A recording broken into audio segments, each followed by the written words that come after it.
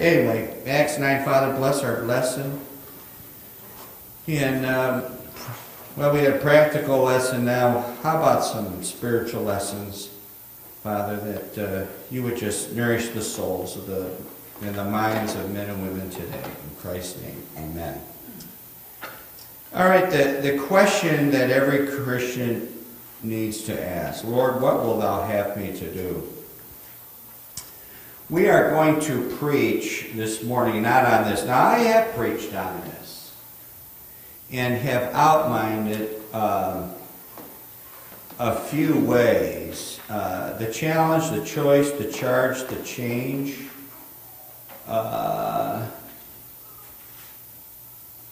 Let's see, I have others in here. A desire, a direction, a distinction, a doing, on it goes. Anybody got an outline in your Bible? You do?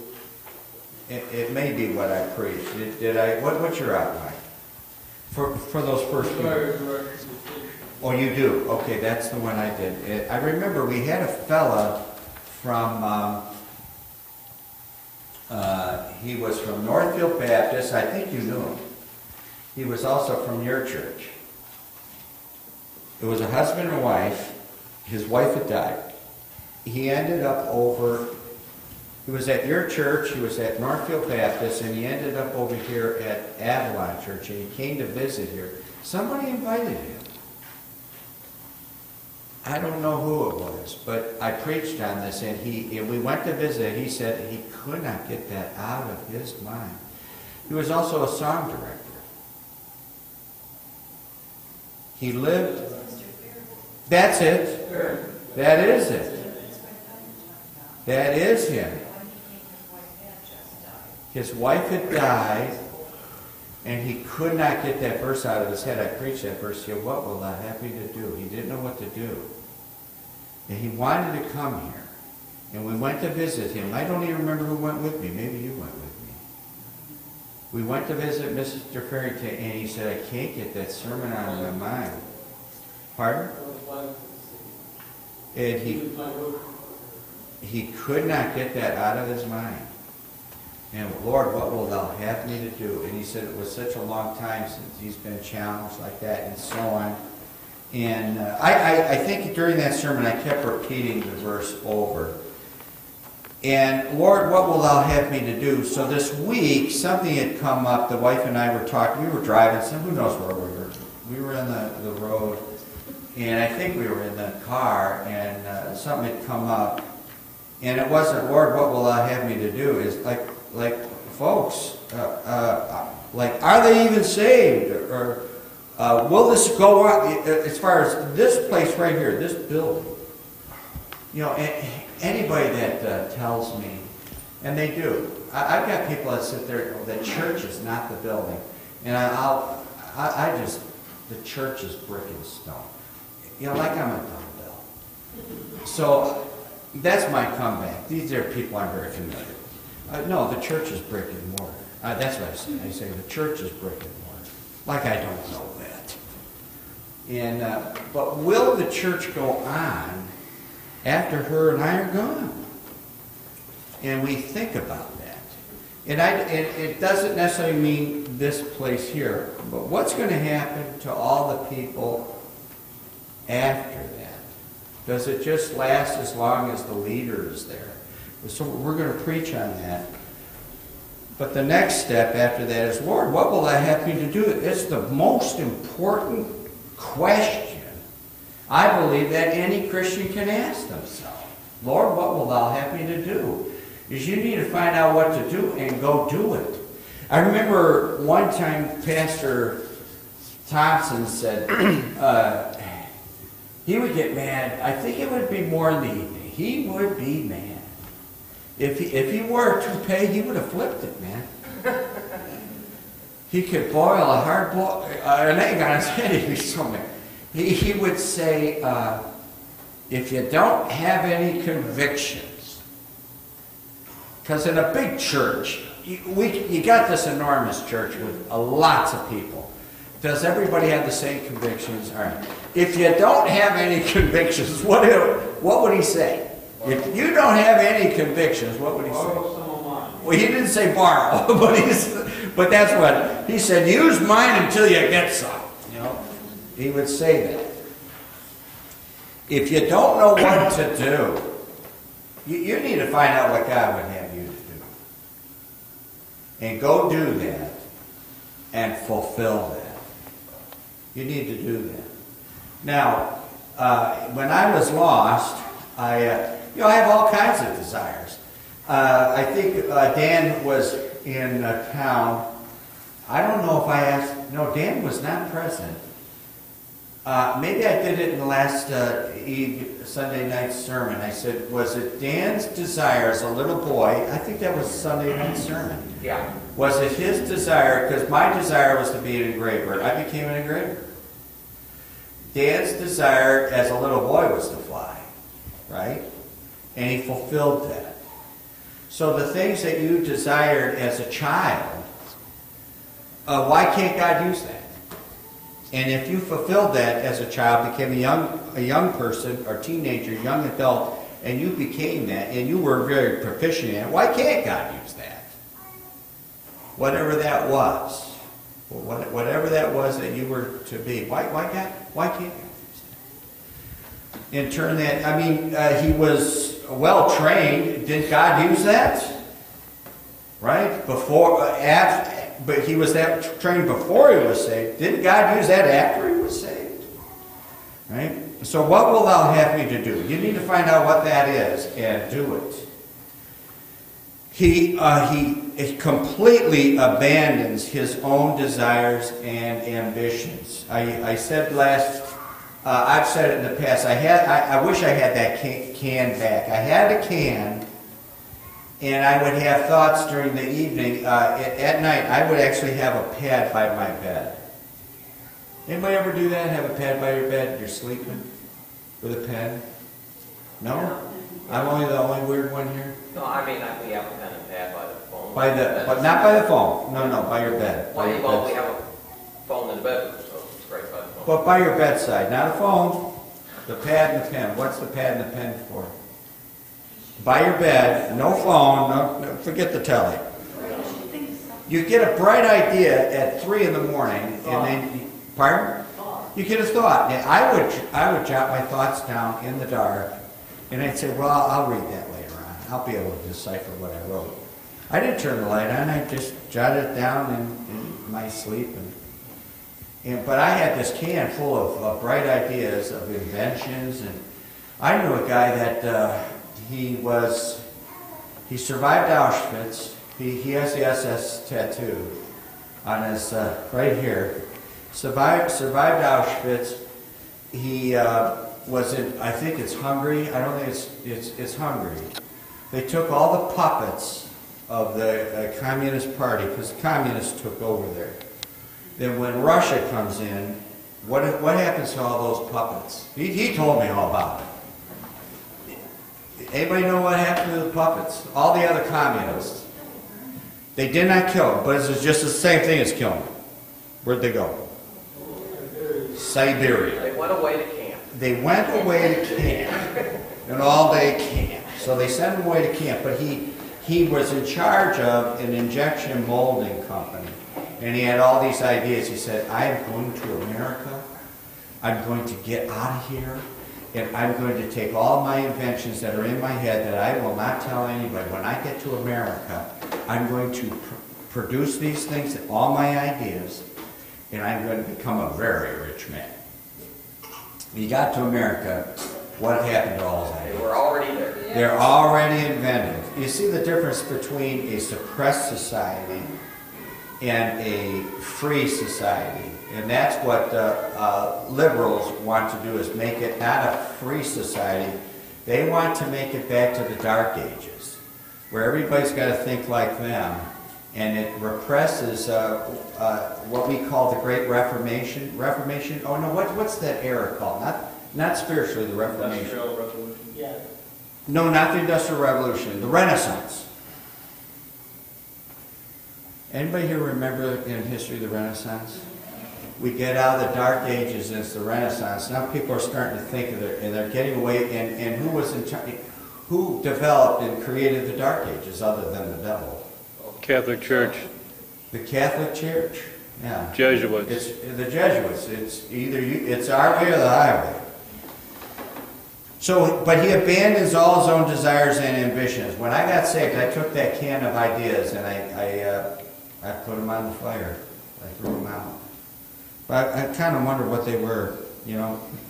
He says, arise and go. Arise, because every Christian needs to grow. 1 Peter 2:2 is the desire of the sincere milk of the Word. 2 Peter 3:18, but grow in grace and in the knowledge of our Lord and Savior Jesus Christ. So every Christian needs to grow. And he's told to go. All right? Go. As it says there in verse 6, he is to rise and go. So for the lost, the Lord says, come unto me, all ye that labor and are heavy laden. Matthew 11:28. And then for the saved, though, after they've come to the Lord, they are to go. We need to do that. We need to do that, to go forward for Him. Our next point here, conversion, how it affects a new believers and others about them.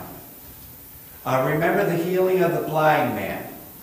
What did they say about the blind man? When people of his acquaintances, of the society around him, and his parents, what did they say about that blind man? That's John chapter 9. What was the parents saying? No, what did those that were around them, what did they say about the blind man? That was healed and he could see. What they said, once I say it, you'll remember. They said, others said, no, it is him. And others said, oh, he is like him. He is like him. In other words, you and I still appear to be the same person, but not quite. In other words, something's happened here. And others say, well, no, it's the same person as it was. It is him. All right? Some may say, no, it isn't him. Obviously, he was healed. So you could have these different opinions about the same person, but there is a before and an after. We're so close, why not? It's John chapter 9. If you got a World Edition, it's the left page, left column, halfway down. Verse 8, the neighbors, verse 8, the neighbors therefore, and they which before had seen him that was blind, said, is not this that he that sat and begged? And some said, this is he. Others said, he is like him. But he said, I am he. So there is a change. Others said, no, it's like him, but it's not the same person. Even though it is the same person, we're the same person, and we affect those. When a person is converted and there's a conversion, it affects the person itself, themselves, and others that are about them. It brings in some people's heads confusion. Verse 7 of Acts 9. And the men which sojourned with him stood speechless, hearing a voice but seeing no man. So it brings... I do use those, John 9. I do go back to John chapter 9. We already read that. Blindness. For Paul, it brings about blindness. A newborn baby. These doctors want to say, I don't know how much is based on fact or we just assume, when a baby is born, can they see really good? No, right? And I think with the story of Helen Keller, do they use a candle for that? How do they know that she's blind? In the movie. We're talking the Patty Duke movie.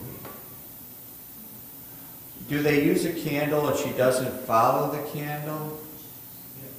Well, maybe the piano though. She was born. A lamp. They use a lamp, and she doesn't follow the lamp. So a baby can follow motions. We tend to do that. Because our generation, we've seen Patty Duke in the movie, so we may say, well, let's test this. And so you move your hand to see if the baby follows it, and it's usually not a week old, it's usually a month old, right? Don't we start doing that when they're 2 or 3 or 4 weeks old? I can't even remember. You know, we did it 7 times over. I ought to remember. Ask Zach. Yeah, ask Zach. Does he follow you? Not very well. But does he follow you at all? Yes. He does follow you. So he does. How old is he? He's 3 months. 3 months. But he does follow you. But not perfectly. So the idea is his vision is limited.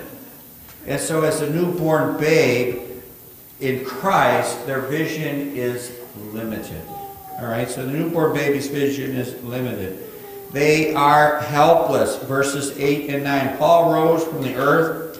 When his eyes were opened, he saw no man, but they led him by the hand, brought him into Damascus. He was 3 days without sight, and neither did eat nor drink. All right, so the newborn baby in Christ needs a lot of help. And those that are new in Christ, we want to do this when a person gets saved. And what is that? We go through a class and we call that what? Discipleship. Discipleship. We disciple them. I believe anybody can be discipled at any age in Christ. If it's later in their Christian walk, and it's good for refreshers, learning techniques and so on. Those things are always good. And for someone to go through, be able to disciple, I had people, well, I want to do the discipling. I said, well, at least go through the discipleship with me. And then you go do the discipling. I don't think that's a lot to ask. For the person to go through the discipling with me first before they go and do the disciple. Do you think that's a lot to ask? Am I asking too much? That they should go through the classes first. All right, the church in Damascus. So it was in existence, probably because of the persecution that had happened earlier. Verse 2, he desired him letters to Damascus. So it did exist. Verse 10, and there was a certain disciple at Damascus. Verse 19, and when he had received meat, he was strengthened. Then was Saul certain days with the disciples which were at Damascus. So it's born out of normal travel and so on. It does exist. And we say, and not because of the persecution of chapter 8, because Ananias only heard of that persecution of the saints in verse 13. You could argue the fact that we don't know how the church came into existence. We're just assuming how it came in. The point is this: it was in existence. Verse 6. We are going through the King James Bible issue, and we have said that during this study on Wednesday night, that's Wednesday night, we only have one more session with the King James issue. And that is, we tend not to confront this issue because the farther we go, we know less and less people that use other versions because we either it's separated fellowship, they've gone their own ways, and so on.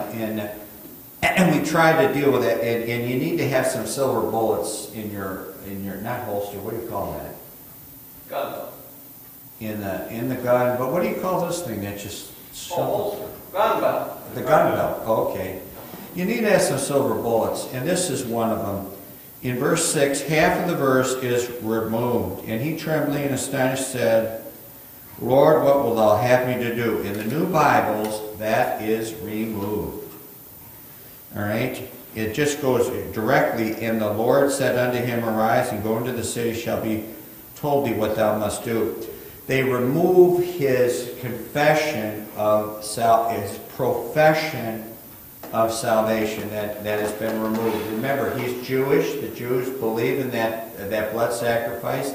He's just got to acknowledge and confirm the fact that Jesus is that blood sacrifice. When he addresses the Lord Jesus as Lord, knowing that he is the Lord Jesus, is his confession or profession of salvation. It's removed out of the New Bibles. Others which tamper with salvation. We brought both of these up last week. Acts 8:37 does not appear in the New Bibles. Verse 37 and the verse count goes from verse 36 to verse 38. From verse 36 to verse 38. So verse 37 is totally removed. Now, just out of curiosity, we had brought up, I brought up Corey's Espanol. Now, we had I don't know if it was in this church. I don't think it was in this church. This is years ago. That there was an evangelist. Some preacher said, "Listen, the King James Bible, it's in English, and that's what God uses to win the world is English." But I had said Wednesday night, and those that are using Spanish need to learn English. That's what he said. If the shoe were on the other foot. If the shoe were on the other foot, let's say the King James Bible was Spanish and not English. If the shoe were on the other foot, folks, I don't have a paddle in that canoe. I think I could study that from now to doomsday, and I think I'm going to be just out of luck. I'm going to have to rely on whatever that guy is telling me, because I don't think I'd be able to learn it. I really think there's some things that I make up my mind I'm going to do, but man, that is not one of them. You have the King James Bible and you have Spanish next to it. Now, in that Bible, I wanted to ask, why don't we do it right now? In the Spanish translation, does it, and you read the English, 8:37 in English, in Acts 8:37, does it appear in the Spanish, or do they skip it? Now, just say sí or no. You don't have to read it. I have both. You have both. Okay, so in the Spanish, Acts 8:37 reads in Spanish like it reads in the English. 8:37. It does. All right. Because in the New Bibles, I'm just saying that there are those that give their approval or their certificate that this Spanish Bible, there's Spanish Bibles that are not the right Bible, but there's a Spanish translation that is the right one. Authenticity. That's the word I want. Yeah. Their approval on that. Okay, so that does have that 8:37 in it. Well, what would be the point in dropping it completely? They say that the older and better translations do not have it. But if you notice, they deal, the devil diminishes many, go to Luke 23:42, they diminish people's conversion or confession of salvation. The devil attempts to remove that. Yes, sir. This argument they say about older and better, it's a deception, it's a lie anyway. That's right, we brought that up. That older and better, the oldest scrap of Greek New Testament. There's a picture of it, I think it's in one of Gale's books, the oldest scrap. And it's dated in the like 50-something AD. It's in Matthew. It supports the King James. And they can say the Dead Sea Scrolls do not, but the Dead Sea Scrolls do. All right. It's kind of like, what kind of news do they call it out there today? Fake. Fake news. Folks, these people can make up all kinds of stuff. And if they're the ones with the degrees, who are you? Like you know. It was in the custody of Rome anyways. You going to trust them guys? And you're not going to trust them. That's right. Luke 23, verse 42. The thief on the cross. And he said unto Jesus, Lord, remember me when thou comest into thy kingdom. In the New Bibles, the word Lord is dropped. So the idea is they want to lessen their profession of salvation. That we assume the thief on the cross is Jewish. Again, just because he's dying on the cross. And we're not saying he wasn't guilty or well deserving of being crucified. We're not saying that. But the point is this, he still probably believes in that blood sacrifice. He just has to acknowledge that Jesus is that blood sacrifice. So the word Lord and acknowledging him as Lord is very important. All right? To call to do is in the heart of every sinner. These are examples of those that say they want to do something. They're challenged, we want to do something. In Acts 2:37, they said, men and brethren, what shall we do? They wanted to get saved. After Peter preaches on the day of Pentecost, he preaches, and the very first thing they do, or say, they want to do something. In other words, they want to do something in order to be saved. Now, when they heard this, they were pricked in their hearts. All right, a good thing. And said unto Peter and to the rest of the apostles, men and brethren, what shall we do? So there's always this thing in the heart of the natural man that wants to earn salvation somehow by doing something. And so it's presented that. What's the first thing that Paul says? What will thou have me to do? All right. So this do is always in the heart of man. Acts 16:30. At the Philippian jailer, he says the same thing. Acts 16:30. And brought them out and said, sirs, what must I do to be saved? He wants to do something in order to be saved. John 6, verse 28. Now we're going to be in John 6 today. John 6, verse 28. They say the same thing. The Pharisees say, what good thing must I do? How do I inherit this everlasting life? What must I do? And then, so our Lord says to these Pharisees, you want to do something? All right, I'll tell you what to do. All right, in verse 28, then said they unto him, what shall we do that we might work the works of God?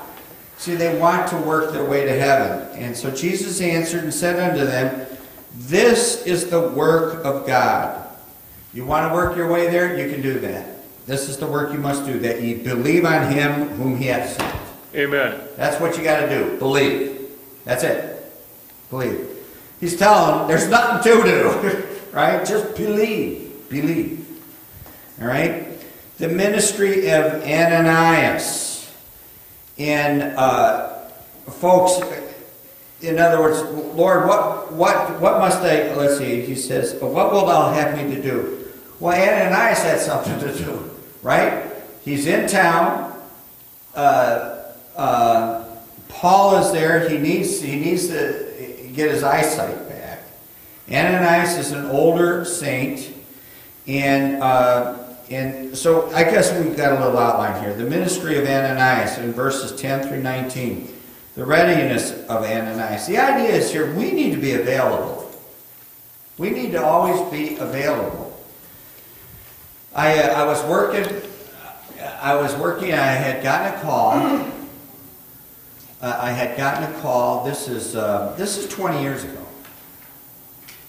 I'd gotten a call that from Mark Wynn's wife.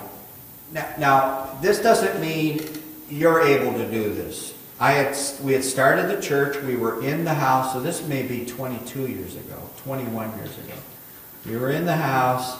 I had gotten a call from Mrs. Gwynn saying that, and I don't even remember why Mark was in the hospital. He was in emergency in the hospital. I forget what happened. Collapsed lung. Oh, he had a collapsed lung. Oh, you remember that. He had a collapsed lung. And what did I say? What did I tell her? I'm on the way. See, I could do that. If you do that, what happens? you can do it, but usually it's only a one-shot deal. Your time card's pulled, and you have, what is the color of the slip you received? It's pink. You get your pink slip, right? You're out of a job. Family emergency. Yeah, you know what, they probably have. But this was not a family emergency. It's a family emergency. Yeah, I know what you're saying. But I had not the opportunity, I had the ability, I had the flexibility, that's a better word, the flexibility to do that. All right, and I could do that before I was saved. I could come and go. The readiness of Ananias, the instructions given Ananias. He is given instructions. The Lord said unto him, Rise, and go to the street which is called Straight, and inquire in the house of Judas for one called Saul of Tarsus, for behold, he prayeth. He is given specific instruction. Put the hands on him that he might receive his sight in verse 12. Now, he's at the street called Straight. I'm sure if we sit there and analyze these verses, we can come up... is there any coincidence that it's called Straight? Or is it just a matter of fact and that's just some information? I believe there's a reason for everything. Now I'm not saying I know what the reason why the word straight is in there, but there is a reason. I don't think it's just random. That there is some spiritual significance to it. But he's ready to go. He's given instructions. And he has this natural disbelief in verse 13 and 14 that evil was done to the saints at Jerusalem. That would be like trying to win over or give the sight to, who would that be, like somebody getting saved? Give me an example today, other than Charles Manson. Pardon? Oh, the Pope. That would be a good one. The Pope getting saved. This guy that ate the people, what was his name? Dahmer. Yeah, I thought I saw a special on TV that supposedly he got saved. Yeah. That's true? Well, Ted Bundy. Yeah, I don't remember him. Son of Sam got saved. Oh, that's Son of Sam. No, but Son of Sam got saved. Son of Sam. He's a Bible preacher in the jail he's at. Son of Sam's still alive. I think so. David, what's his name? You want to know the weird thing? There was a house here, right there. And there was a dog pen here, right about where the piano is here. There was a dog pen there. On the edge of the cliff, and there was pallets in the back. I mean, they were stacked 10 high to keep it from going over the cliff. And he had a German Shepherd in there and a Dachshund. And Son of Sam was going on. And we were upstairs, and I mean, we have to entertain ourselves somewhere. So we're looking out the window. And that Son of Sam was on daily. It was like they're after this guy. We're going to get this Son of Sam guy. This is going back in the 70s? Mid-70s? Late 70s? There was so many of them, I never paid. Son of Sam.